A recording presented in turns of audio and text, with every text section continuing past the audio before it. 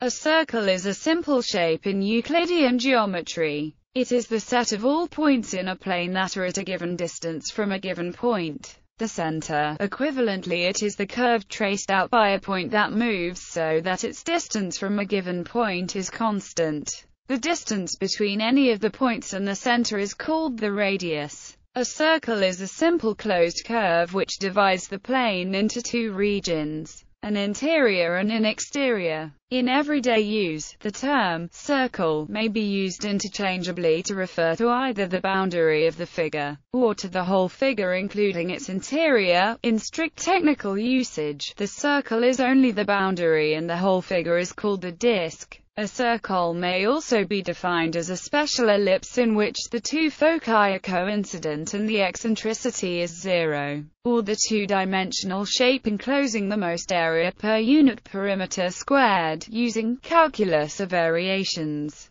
A circle is a plane figure bounded by one line, and such that all right lines drawn from a certain point within it to the bounding line are equal. The bounding line is called its circumference and the point, its center. Euclid. Elements Book I. Terminology. Arc. Any connected part of the circle. Center. The point equidistant from the points on the circle. Chord. A line segment whose endpoints lie on the circle. Circumference. The length of one circuit along the circle, or the distance around the circle. Diameter. A line segment whose endpoints lie on the circle and which passes through the center, or the length of such a line segment, which is the largest distance between any 2 points on the circle. It is a special case of a chord, namely, the longest chord, and it is twice the radius. Disk. The region of the plane bounded by a circle. Lens. The intersection of two disks. Passant. A coplane, a straight line that does not touch the circle. Radius. A line segment joining the center of the circle to any point on the circle itself, or the length of such a segment, which is half a diameter. Sector. A region bounded by two radii and an arc lying between the radii. Segment. A region, not containing the center, bounded by a chord and an arc lying between the chord's endpoints. Secant. An extended chord, a coplane, a straight line cutting the circle at 2 points. Semicircle. An arc that extends from one of a diameter's endpoints to the other. In non-technical common usage it may mean the diameter, arc, and its interior, a two-dimensional region, that is technically called a half-disk. A half-disk is a special case of a segment, namely, the largest one. Tangent. A coplane, a straight line that touches the circle at a single point. History. The word circle derives from the Greek kappa iota rho kappa omicron sigma, kappa upsilon kappa lambda omicron sigma, itself a metathesis of the Homeric Greek kappa rho iota kappa omicron sigma, meaning hoop or ring. The origins of the words circus and circuit are closely related. The circle has been known since before the beginning of recorded history. Natural circles would have been observed, such as the moon, sun, and a short plant stalk blowing in the wind on sand, which forms a circle shape in the sand. The circle is the basis for the wheel, which, with related inventions such as gears, makes much of modern machinery possible. In mathematics, the study of the circle has helped inspire the development of geometry, astronomy, and calculus. Early science, particularly geometry and astrology and astronomy, was connected to the divine for most medieval scholars, and many believed that there was something intrinsically divine, or perfect, that could be found in circles. Some highlights in the history of the circle are: 1700 BCE, the Rhind papyrus gives a method to find the area of a circular field. The result corresponds to 256/81 as an approximate value of pi. 300 BCE, Book 3 of Euclid's Elements deals with the properties of circles. In Plato's seventh letter there is a detailed definition and explanation of the circle. Plato explains the perfect circle, and how it is different from any drawing, words, definition or explanation. 1880 C. E. Lindemann proves that pi is transcendental, effectively settling the millennia-old problem of squaring the circle. Analytic results. Length of circumference. The ratio of a circle's circumference to its diameter is pi, an irrational constant approximately equal to 3.141592654. Thus, the length of the circumference c is related to the radius r and diameter d by area enclosed as proved by Archimedes. The area enclosed by a circle is equal to that of a triangle whose base has the length of the circle's circumference and whose height equals the circle's radius, which comes to pi multiplied by the radius squared. Equivalently, denoting diameter by d, that is, approximately 79% of the circumscribing square. The circle is the plane curve enclosing the maximum area for a given arc length. This relates the circle to a problem in the calculus of variations, namely the isoperimetric inequality. Equations. Cartesian coordinates in an xy Cartesian coordinates system. The circle with center coordinates and radius r is the set of all points such that this equation, known as the equation of the circle, follows from the Pythagorean theorem applied to any point on the circle. As shown in the diagram to the right, the radius is the hypotenuse of a right-angled triangle whose other sides are of length x minus a and y minus b. If the circle is centered at the origin, then the equation simplifies to the equation can be written in parametric form using the trigonometric functions sine and cosine, as where t is a parametric variable in the range 0 to 2 pi, interpreted geometrically as the angle that the ray from t makes with the positive x-axis. An alternative parametrization of the circle is, in this parametrization, the ratio of t to r can be interpreted geometrically as the stereographic projection of the line passing through the center parallel to the x-axis. However, this parametrization works only if t is made to range not only through all rails but also to a point at infinity, otherwise, the bottommost point of the circle would be omitted. In homogeneous coordinates, each conic section with the equation of a circle has the form. It can be proven that a conic section is a circle exactly when it contains the points I and j. These points are called the circular points of infinity. Polar coordinates. In polar coordinates, the equation of a circle is, where a is the radius of the circle, is the polar coordinate of a generic point on the circle, and is the polar coordinate of the center of the circle. For a circle centered at the origin, i.e., r0 equals 0, this reduces to simply r equals a. When r0 equals a, or when the origin lies on the circle, the equation becomes in the general case. The equation can be solved for r, giving note that without the plus or minus sign, the equation would in some cases describe only half a circle. Complex plane. In the complex plane, a circle with a center at c and radius has the equation. In parametric form this can be written. The slightly generalized equation for real p, q and complex g is sometimes called the generalized circle.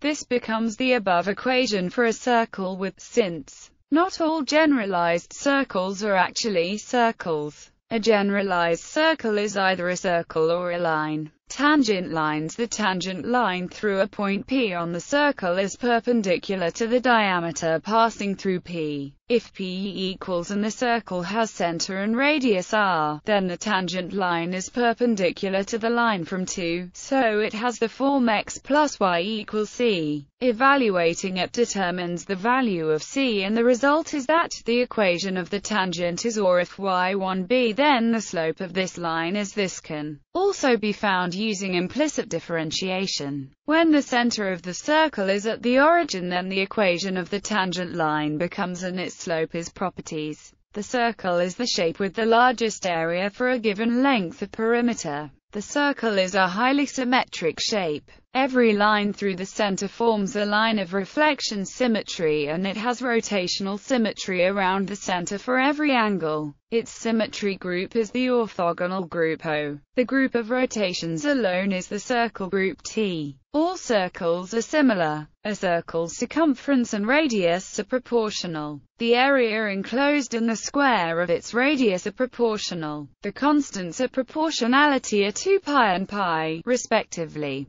The circle which is centered at the origin with radius 1 is called the unit circle. Thought of as a great circle of the unit sphere, it becomes the Riemannian circle. Through any 3 points, not all on the same line, there lies a unique circle. In Cartesian coordinates, it is possible to give explicit formulae for the coordinates of the center of the circle and the radius in terms of the coordinates of the 3 given points. See circumcircle. Chords are equidistant from the center of a circle if and only if they are equal in length. The perpendicular bisector of a chord passes through the center of a circle, equivalent statements stemming from the uniqueness of the perpendicular bisector are: a perpendicular line from the center of a circle bisects the chord. The line segment through the center bisecting a chord is perpendicular to the chord. If a central angle and an inscribed angle of a circle are subtended by the same chord and on the same side of the chord,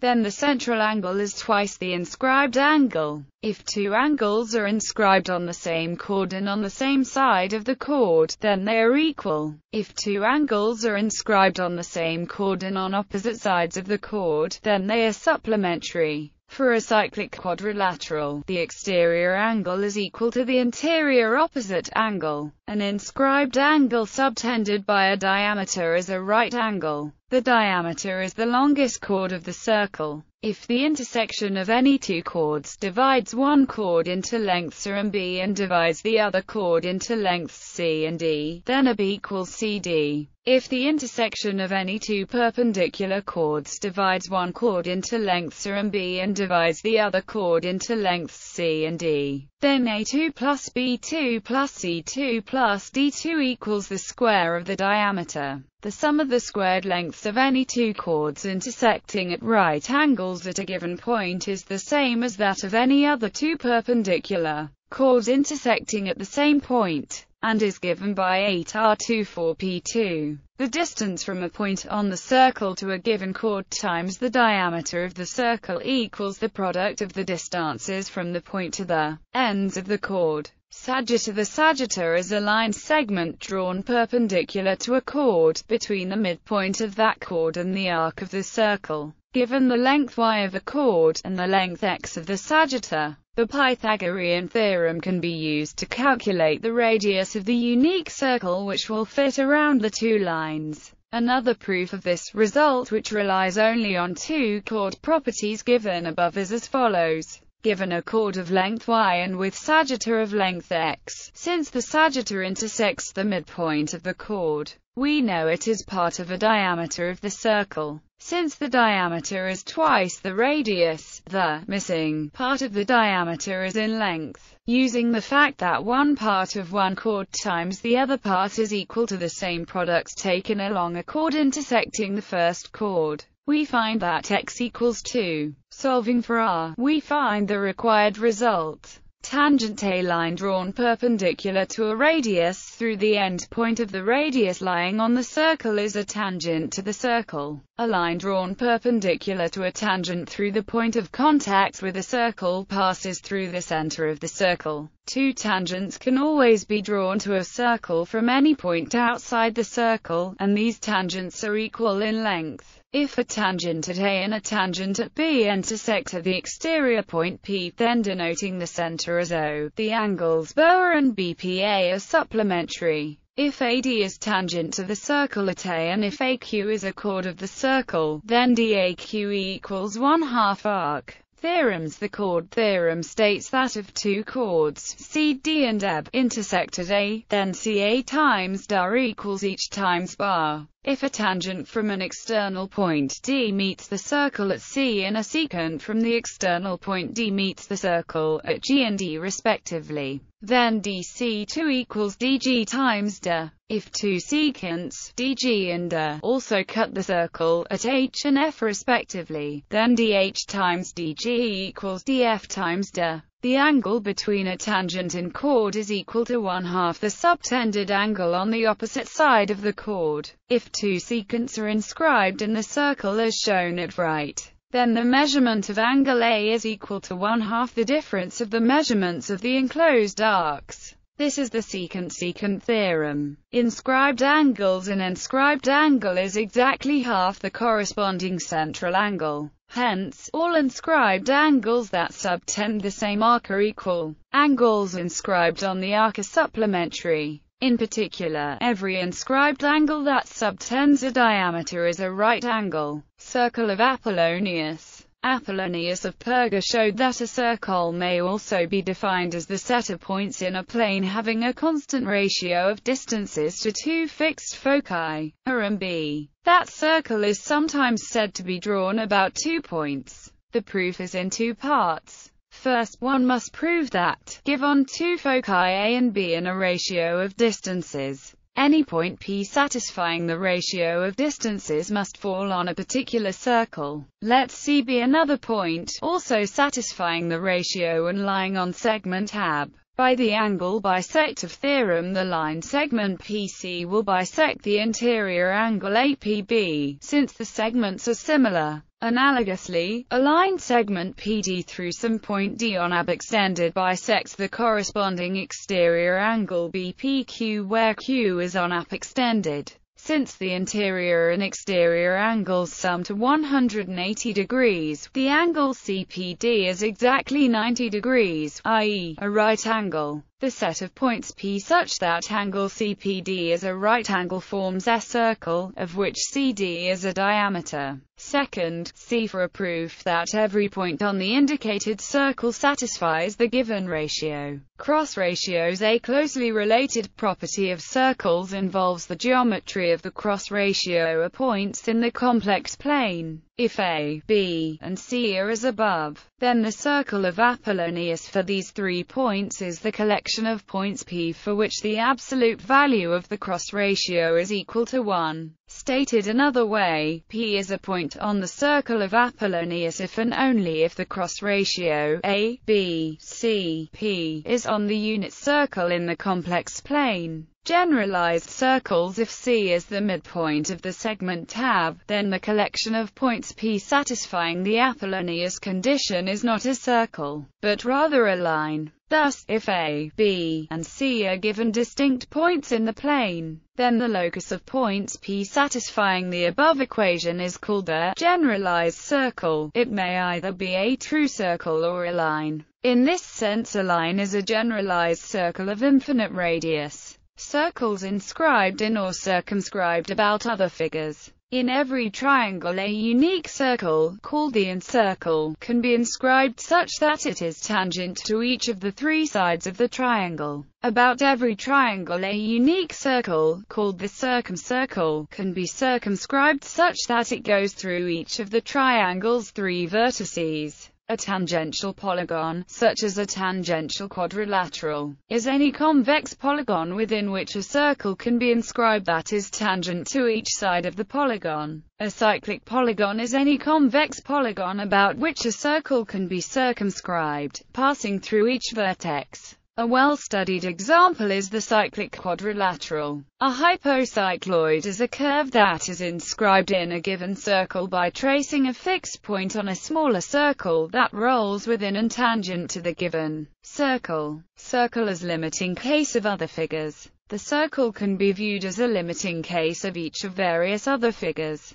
A Cartesian oval is a set of points such that a weighted sum of the distances from any of its points to 2 fixed points is a constant. An ellipse is the case in which the weights are equal. A circle is an ellipse with an eccentricity of 0, meaning that the 2 foci coincide with each other as the center of the circle. A circle is also a different special case of a Cartesian oval in which one of the weights is 0. A superellipse has an equation of the form for positive a, b, and n. A supercircle has B equals A. A circle is the special case of a supercircle in which n equals 2. A Cassini oval is a set of points such that the product of the distances from any of its points to two fixed points is a constant. When the two fixed points coincide, a circle results. A curve of constant width is a figure whose width, defined as the perpendicular distance between two distinct parallel lines each intersecting its boundary in a single point, is the same regardless of the direction of those two parallel lines. The circle is the simplest example of this type of figure. Squaring the circle. Squaring the circle is the problem, proposed by ancient geometers, of constructing a square with the same area as a given circle by using only a finite number of steps with compass and straight edge. In 1882, the task was proven to be impossible, as a consequence of the Lindemann-Weierstrass theorem, which proves that pi is a transcendental number, rather than an algebraic irrational number, that is, it is not the root of any polynomial with rational coefficients.